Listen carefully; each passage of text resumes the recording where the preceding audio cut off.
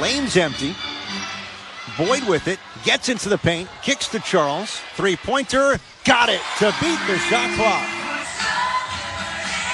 Boyd for Charles, tough catch, and the finish as Williams came to double. See, that's a bad job by Atlanta. That is one thing in New York's favor, the speed of Boyd and Hartley, and the touch of Charles inside. Damaris Dantas, the Brazilian, can't connect, rebound for Boyd.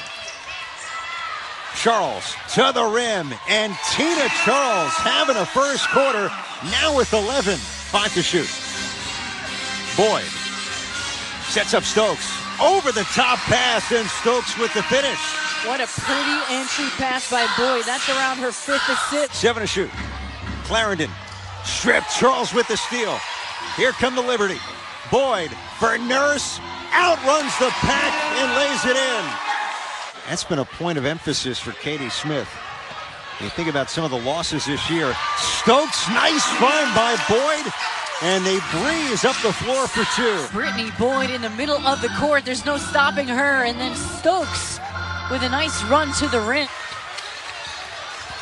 Boyd for Charles.